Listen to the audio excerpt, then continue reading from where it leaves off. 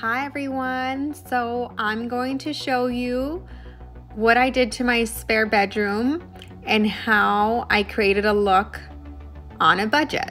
So originally I was looking for wallpaper, and after I did my measurements I was way out of my budget, so I decided to do it myself.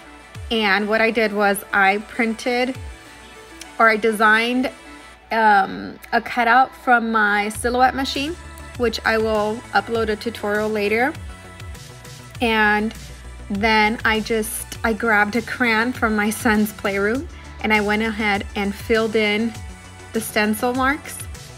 I just did that all the way across.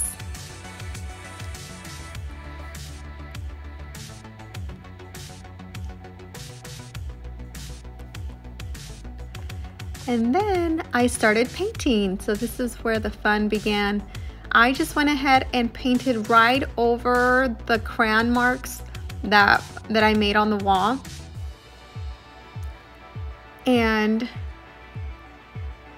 I was going for more of the hand painted look. I had to take a little break because Zeke woke up from his nap.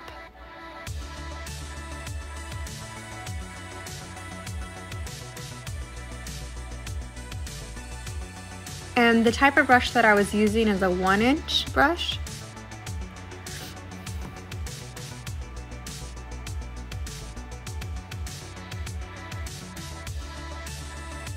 And I went with a matte or flat paint, an indoor paint.